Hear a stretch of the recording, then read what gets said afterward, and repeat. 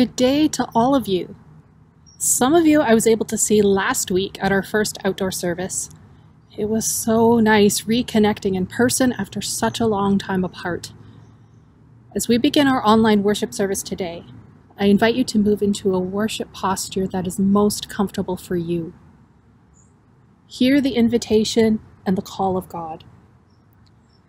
Come, let us dwell in God's shelter. Let us dwell in God's work of art. Come because the earth is the Lord's, and God's earth is our home. We live in God's world. We are not alone. We share this life with the heavens and the earth, with the waters and the land, with trees and grasses, with fish, birds and animals, with minerals and creatures of every form, and with all our brothers and sisters. God is good, and everything God makes is good. God is love, and everything God makes is love's fruit. Let us worship God. Amen.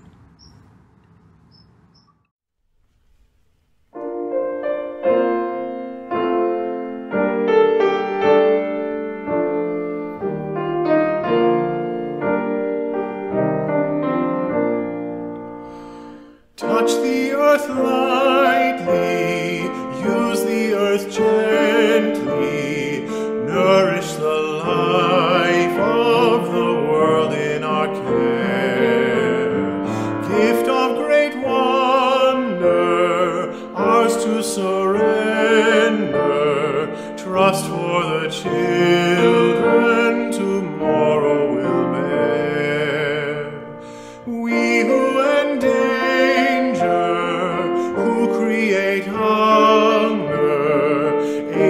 of death for all creatures that live.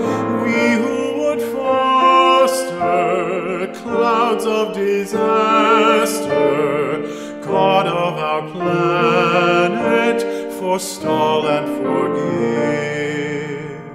Let there be greening, birth from the burning, water that blesses and air that is sweet. Health in God's garden, hope in God's children, regeneration that peace will complete. God of all living, God of all loving, God of the seedling, the snow and the sun. Teach us, deflect us, Christ reconnect us, using us gently and making us one.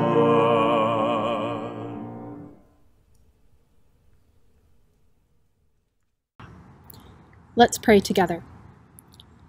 Creator God, maker and shaper of all that is, seen and unseen, you are in the expanse and depth of creation and in the processes that make life possible. Yet we are distracted by the gods we make for ourselves, and our lives become fractured and fragmented. In our brokenness, we disturb the earth's capacity to hold us. Instead, we find climate uncertainty and global injustice. Call us back from the brink. Help us to choose love, not fear, to change ourselves and not the planet, to act justly for the sake of the vulnerable, and to make a difference today for life tomorrow. In your name, Creator, Son, and Holy Spirit. Amen. This is a reading from Genesis chapter 1, verse 1 until chapter 2, verse 4.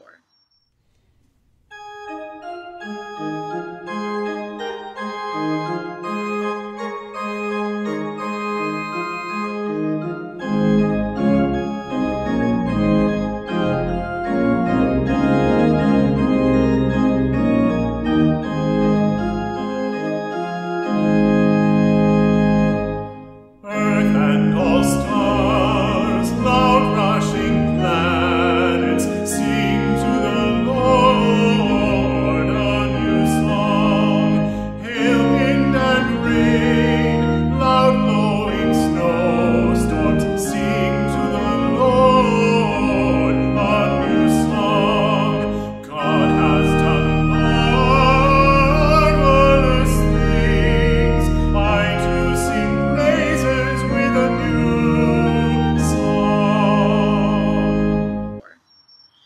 In the beginning, God created the heavens and the earth. Now the earth was formless and empty. Darkness was over the surface of the deep, and the Spirit of God was hovering over the waters. And God said, "Let there be light," and there was light. God saw that the light was good, and he separated the light from the darkness. God called the light day, and the darkness he called night. And there was evening, and there was morning, the first day. And God said, "Let there be a vault between the waters, to separate water from water." So God made the vault, and separated the water under the vault from the water above it. And it was so. God called the vault sky. And there was evening, and there was morning, the second day. And God said, "Let the water under the sky be gathered to one place, and let dry ground appear." And it was so. God called the dry ground land, and the gathered waters he called seas. And God saw that it was good. Then God said, "Let the land produce vegetation, seed-bearing plants and trees on the land that bear fruit with seed in it, according to their various kinds." And it was so. The land produced vegetation, plants bearing seed according to their kinds, and trees bearing fruit with seed in it according to their kinds. And God saw that it was good. And there was evening, and there was morning, the third day.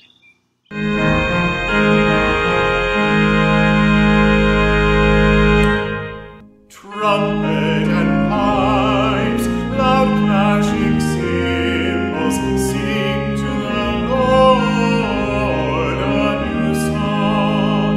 Harp, lute, and lyre, loud humming cellos, sing to the Lord a new song. God has done marvelous things. I too sing praises with a new song. And God said, "Let there be lights in the vault of the sky to separate the day from the night, and let them serve as signs to mark sacred times, and days and years. And let them be lights in the vault of the sky to give light on earth." And it was so. God made two great lights, the greater light to govern the day, and the lesser light to govern the night.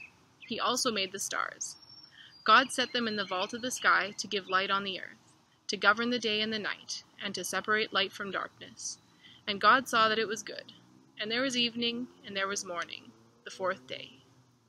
And God said, "Let the water teem with living creatures, and let birds fly above the earth across the vault of the sky." So God created the great creatures of the sea, and every living thing with which the water teems, and that moves about in it, according to their kinds, and every winged bird according to its kind. And God saw that it was good. God blessed them and said, "Be fruitful and increase in number, and fill the water in the seas, and let the birds increase on the earth." And there was evening, and there was morning, the fifth day.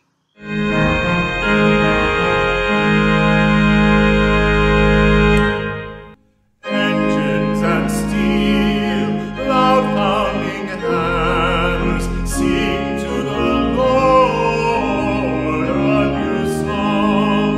Limestone and beams, loud building workers, sing to the Lord a new song.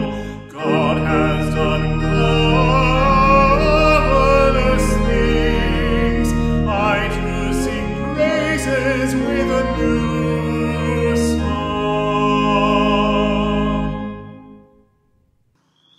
And God said, "Let the land produce living creatures according to their kinds, the livestock, the creatures that move along the ground, and the wild animals, each according to its kind." And it was so. God made the wild animals according to their kinds, the livestock according to their kinds, and all the creatures that move along the ground according to their kinds. And God saw that it was good. Then God said, "Let us make mankind in our image, in our likeness, so that they may rule over the fish in the sea and the birds in the sky, over the livestock and all the wild animals, and over all the creatures that move along the ground." So God created mankind in his own image. In the image of God he created them. Male and female he created them. God blessed them and said to them, "Be fruitful and increase in number. Fill the earth and subdue it. rule over the fish in the sea and the birds in the sky, and over every living creature that moves on the ground. Then God said, I give you every seed-bearing plant on the face of the whole earth, and every tree that has fruit with seed in it. They will be yours for food. And to all the beasts of the earth, and all the birds in the sky, and all the creatures that move along the ground, everything that has the breath of life in it, I give every green plant for food. And it was so. God saw that all he had made, and it was very good. And there was evening, and there was morning, the sixth day.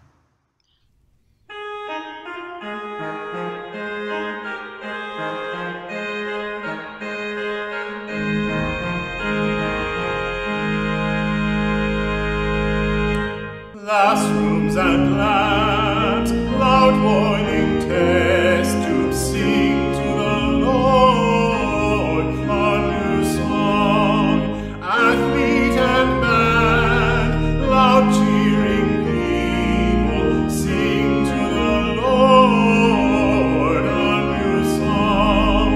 God has done marvelous things.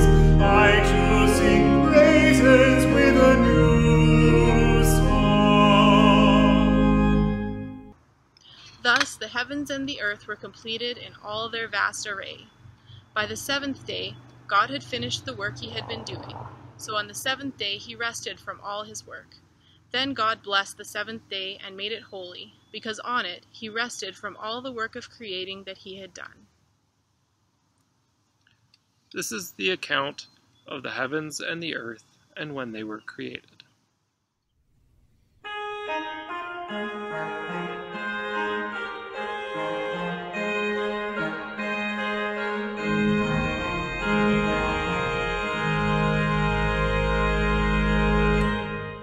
Knowledge and truth, loud sounding wisdom, sing to the Lord a new song. Daughter and son, loud praying members, sing to the Lord a new song.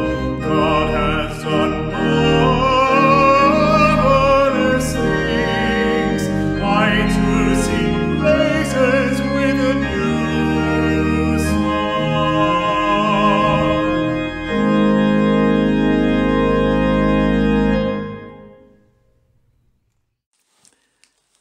Hi kids!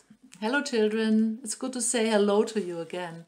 And it was so good to have seen some of you last Sunday at our outdoor worship service, and I really noticed how much I missed you. So I'm looking forward to see all of you and more of you in future again when we can meet at church and have our fun time there. Today I would like to talk to you about creation. Perhaps you know that the grown-ups already listened to a story about creation, how God created the world, and I would like to tell you the story again, but I would like to show you as well one of my most favorite book, and it's a children's book.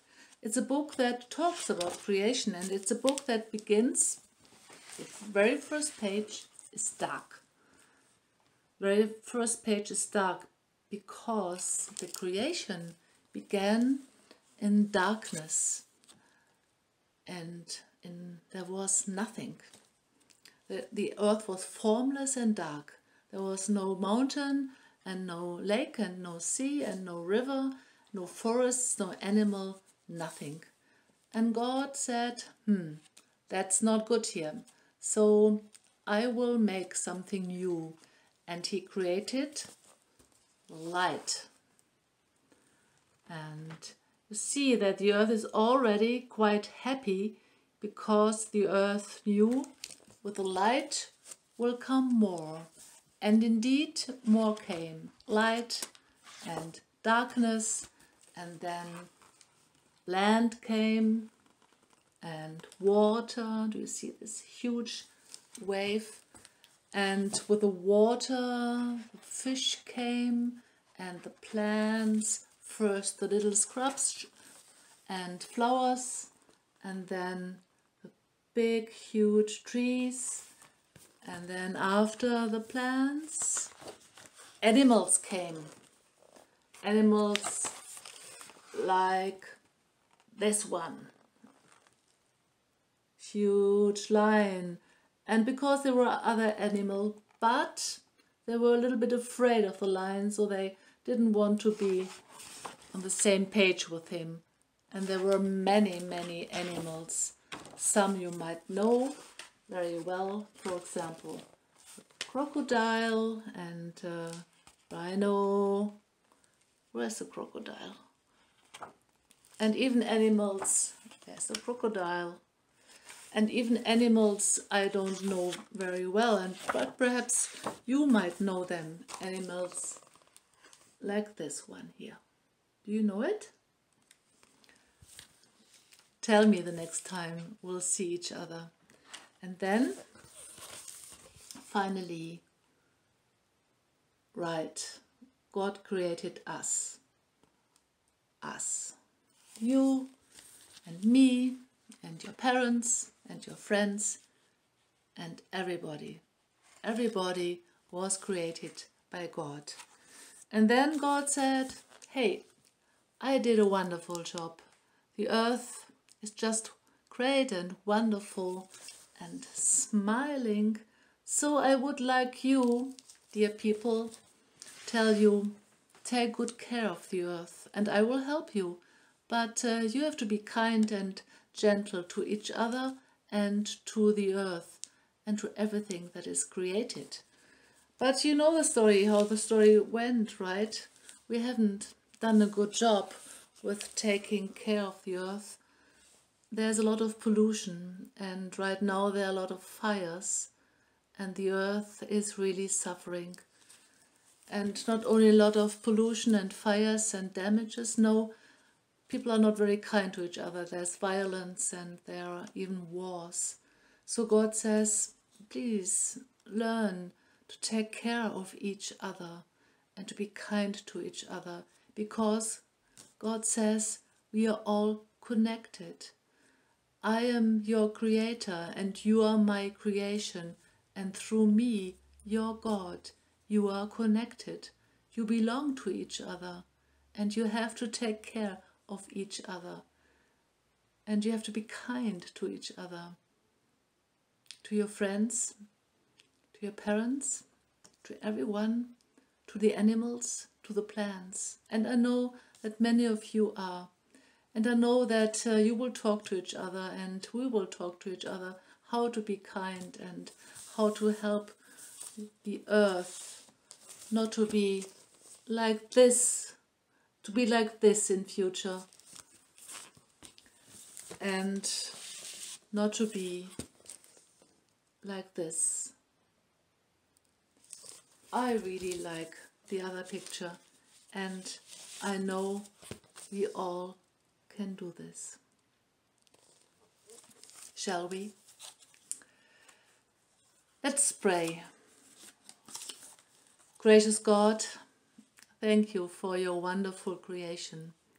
Thank you for every human being, for every child and for every man and woman and for everybody.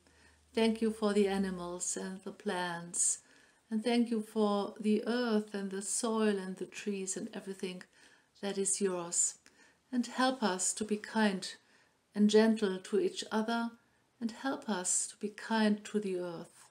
Help us to let the earth heal from what we have done, and be patient with us, God, our Creator, and God, our love. And at the end we say, Amen. Hallelujah, hallelujah, hallelujah,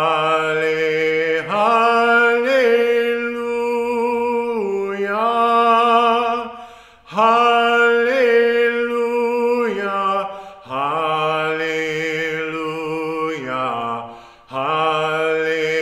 hallelujah.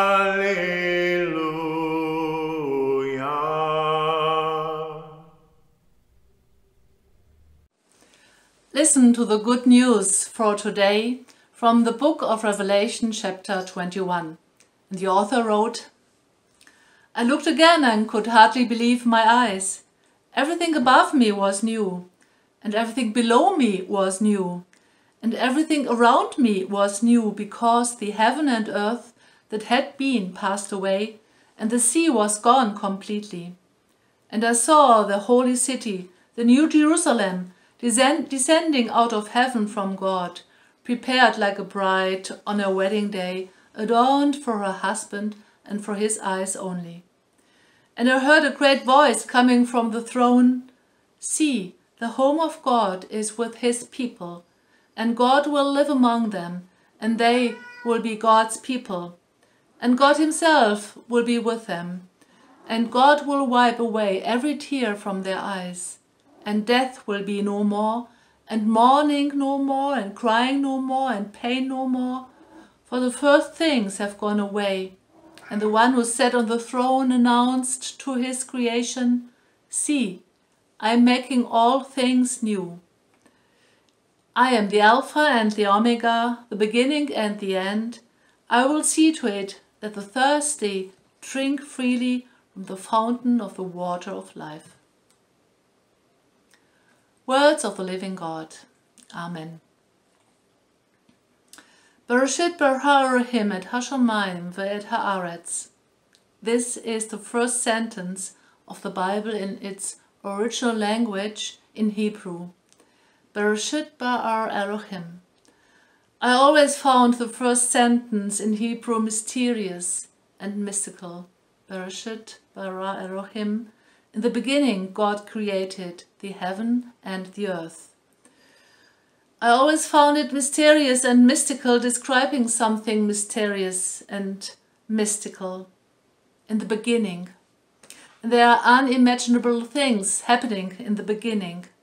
There was utter darkness first, and the earth was formless and empty, and there was chaos, and it was wild and loud and windy. A wind in the form of breath, as the Spirit of God blows over the mystery and thread of the deep. And there was no quiet, calm, gardening God, picking up a bit of clay or soil, pottering away and forming his creation out of the earth. No, there was a wild power of God beyond our imagining, beyond our understanding. And here's the thing, I'm always tempted to talk about God as exclusively merciful and loving and forgiving, and I strongly believe in this merciful and loving and forgiving God. But before I strongly believed in this God, I had to learn how to discard other images of God.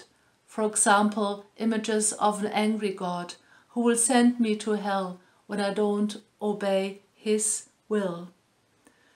It is so healthy and wholesome, and it's a blessing that we believe and live in a grace-based theology, believing in the presence of a merciful and loving and forgiving God. But today we hear that there is more, much more, because in the beginning there was the Spirit of God moving over a formless, dark void, and created out of chaos, out of empty spaces, created light and water and land and plants and animals and human beings. So in the beginning we don't encounter a comforting, gentle God. We don't encounter a tamed God. On the contrary, the God we encounter here is passionately creating something out of nothing. It's a wild, wild power. And later, much later, remember when John the Baptist baptized Jesus at the river of Jordan? The Spirit of God tears apart the heavens and descends to the river onto a person and names him Beloved. This is my beloved Son. And this same Spirit grabbed Jesus by his neck, so to say, and drove him into the desert, where Jesus encountered the devil. And then, at these last days in Jerusalem, there at the cross, the Spirit made the sun stopped shining and tears apart the curtain of the temple. And it was again dark and chaotic. And then, with a final act, the Spirit redeemed and liberated humankind. Created, liberated, redeemed. The creating, liberating, redeeming Spirit. I don't know about you, but sometimes, of course, especially in this COVID-19 times, I sometimes have the feeling of living in empty spaces, in voids in which we struggle and in which we lose ourselves, not knowing which way to turn or take the next step, because we have too much on our plate, or we are feeling empty or lonesome or just overwhelmed. These are voids or empty spaces in which we lose the people we love. Voids or empty spaces in which freedom suffers under political tyranny or disturbing terror. The Hebrew word in Genesis 1 for empty space is tohu wabohu, which literally means confusion, emptiness, desolation. Tohu wabohu. And into tohu wabohu comes the wild, creating Spirit of God. And into emptiness, confusion and desolation comes the Spirit of God.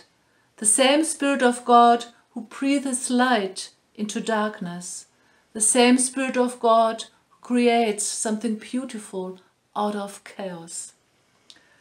God's breath, God's Spirit creates light and life out of formless, dark, empty spaces. Creates light and life out of our emptiness and our desolation. And God gives the same sustaining breath to each of us every and each day as we move through our days. God's Spirit created an earth, land out of no land, and makes a way out of no way, and gives hope out of no hope. And this same wild God breathes that power into you, passionately creating something new. Don't you see? Don't you listen? As we heard, see, God says, I'm making all things new. I'm the Alpha and the Omega, the beginning and the end, and I will see to it that the thirsty drink freely from the fountain of the water of life. Might we get glimmers of this something new here and now? I think so. In our lives? I think so. In our church lives? I know. Might we get glimmers of this something new here and now? Moments of feeling the Spirit entering empty spaces? How do you hear this promise today? And what story might you offer, for God is giving you a sense of things being made new? I would love to hear from you. I would love to hear your story, how God gives and fills His Spirit into your empty space, into your tohu wabohu, and creates something new. And I'm sure there are many stories to share. Amen.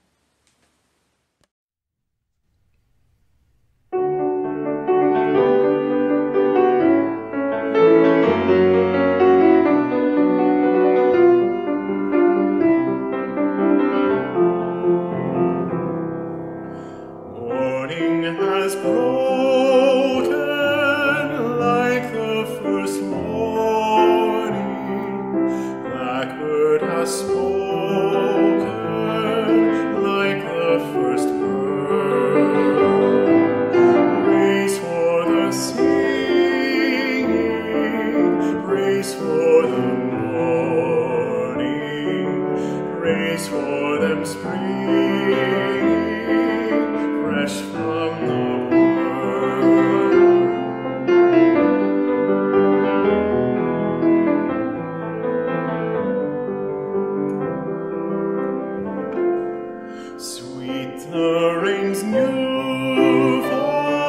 sunlit from heaven, like the first dew fall on the first clouds. Praise for the sweetness of the wet cotton, sprung in completeness where his feet pass.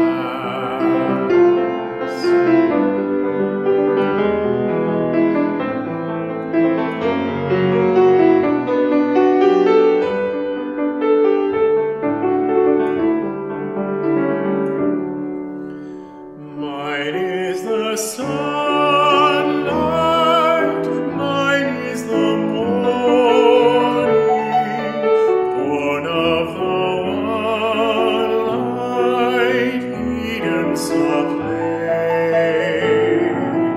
Praise with elation, praise every morning, God's recreation of the new day.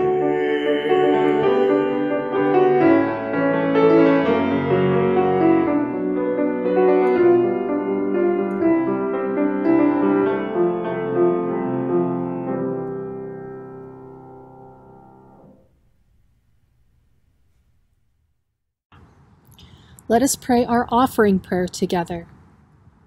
God of harvest, gardener supreme, you place us within the rhythm of your creation.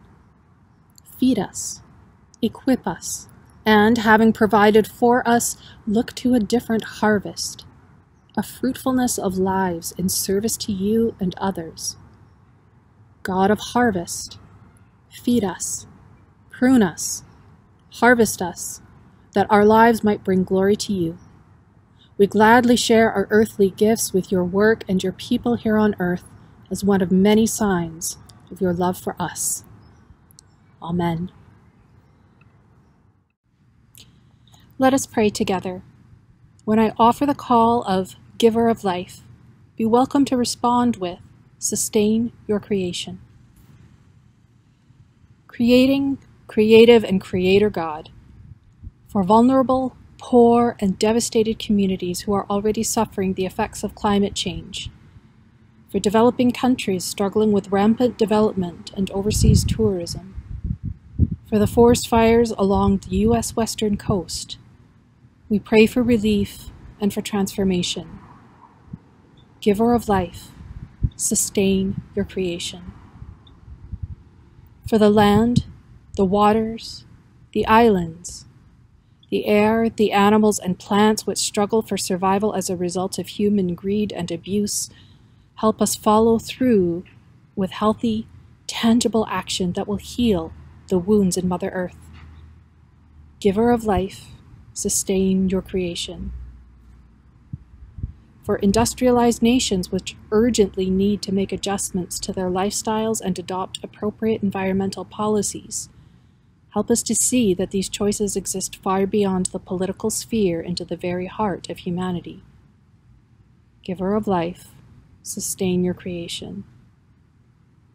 For developing nations whose national economy is largely dependent on earning export crude petroleum and other polluting substances, who will have to diversify their economies. Giver of life, sustain your creation. For an increase in solidarity in all your people and practical support with those communities most affected by climate change. Giver of life, sustain your creation.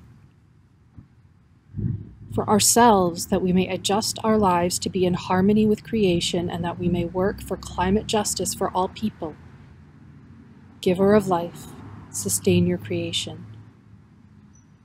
For those in our midst needing healing, for Melita, for Ursula and John, for Fred and Jean, for Otto and Irene, for the family of Fred Elgert as they mourn Fred's passing, and for the family of Emily, who passed away of cancer.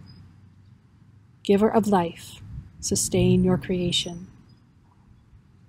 Move in our breath, in our bones, in our blood, and in our spirits.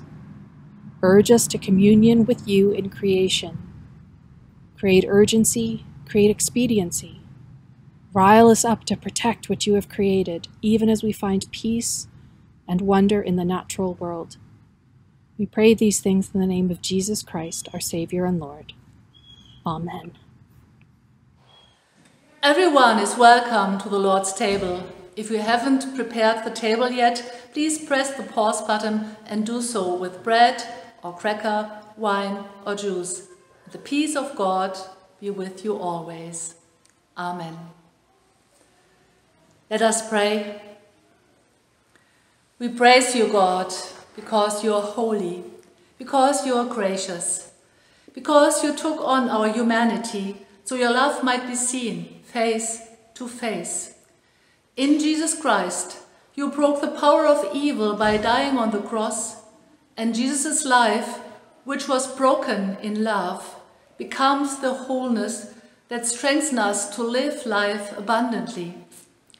As we are on the journey, Jesus asks us to abide in him, inviting us to his table where the Spirit blesses the bread and the cup, and we are gathered together. Because Jesus Christ, in the night he was betrayed, he took the bread, gave thanks, broke it, saying to his disciples, "Take and eat. This is my body given for you. Do this for the remembrance of me." And again, after the meal, he took the cup, gave thanks, saying, "Take and drink. This cup is the New Testament in my blood, shed for you and for all, for the forgiveness of sin. Do this for the remembrance of me." Christ has died, welcoming our death as his own. Christ is risen by the gift of God's love and power. Christ will come again to fulfill God's words. Let us pray together. Our Father, who art in heaven, hallowed be thy name. Thy kingdom come, thy will be done on earth as it is in heaven. Give us this day our daily bread, and forgive us our trespasses, as we forgive those who trespass against us. And lead us not into temptation, but deliver us from evil. For thine is the kingdom, and the power, and the glory, forever and ever. Amen.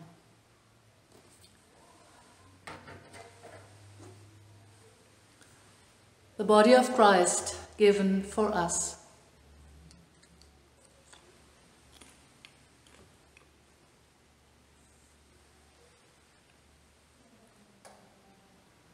The blood of Christ shed for us.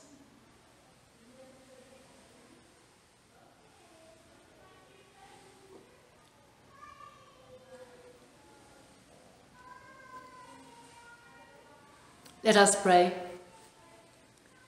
God of abundance, with this bread of life and cup of salvation, you have united us with Christ, making us one with all your people.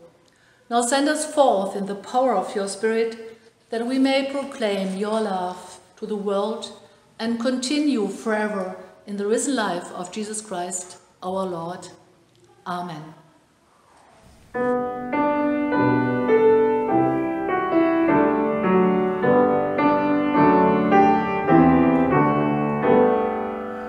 Wind from God blown o'er prairie fields, fanning waves on golden hills, draught that lifts sparrows' wings to the skies, sweep this troubled paradise.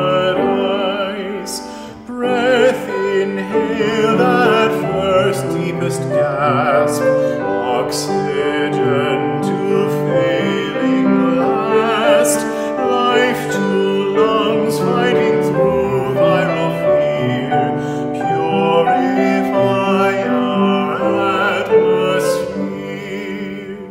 Spirit pulsing the heartbeat of love,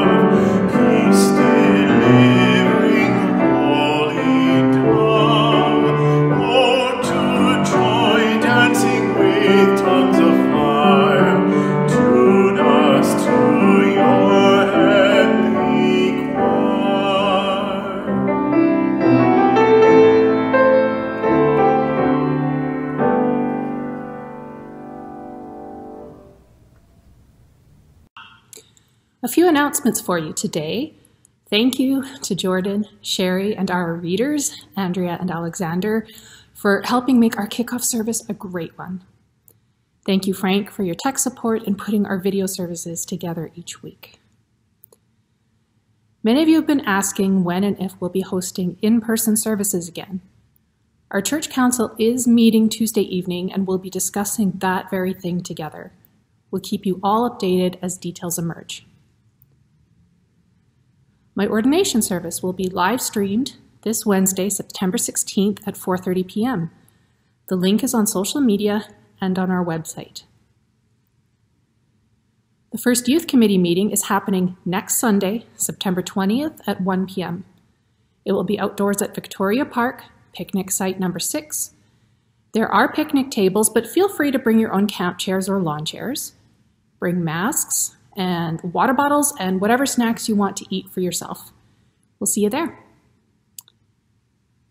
Do you remember the work from last year about engaging our mission and vision? Well, Trinity is taking all of that work to the next level. Starting Sunday, September 20th, and running for 3 consecutive Sundays, people will meet in small, safely distanced groups to discuss how to implement our mission through vision. If you haven't been contacted already, call the church office to sign up for a small group. Come prepared, having watched the online Sunday service from Trinity, as the video will pertain to each week's small group. May God bless you and keep you. May God make his face shine on you and be gracious to you. May God look upon you with his peace and give you his peace. In the name of God the Father, and the Son, and the Holy Spirit. Amen. Go in peace, be at peace. Amen.